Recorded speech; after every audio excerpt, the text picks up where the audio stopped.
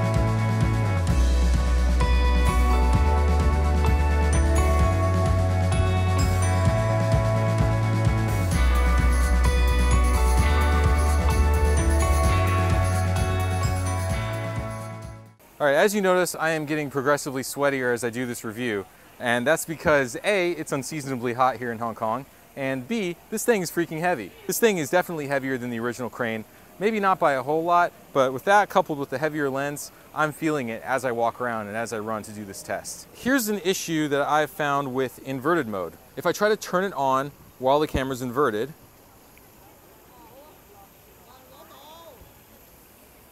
it does this. And then it stops. Right there, it just stops in this bizarre position. So you cannot power on the gimbal, as far as I can tell, in inverted mode without that happening. What you can do instead is start with the gimbal upright and then flip it to inverted mode, and it works fine from there.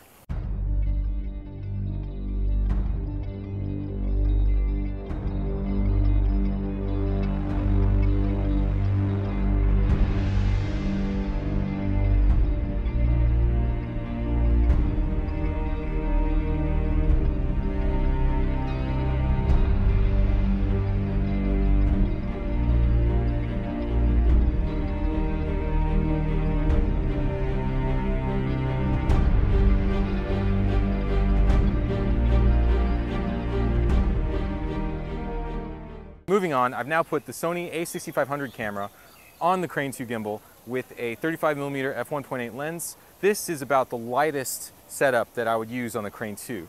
So it appears to be stable, handles inverted mode pretty well. There are no unwanted vibrations as long as I change the motor power settings to low, which is an easy thing you can do on the back of the gimbal.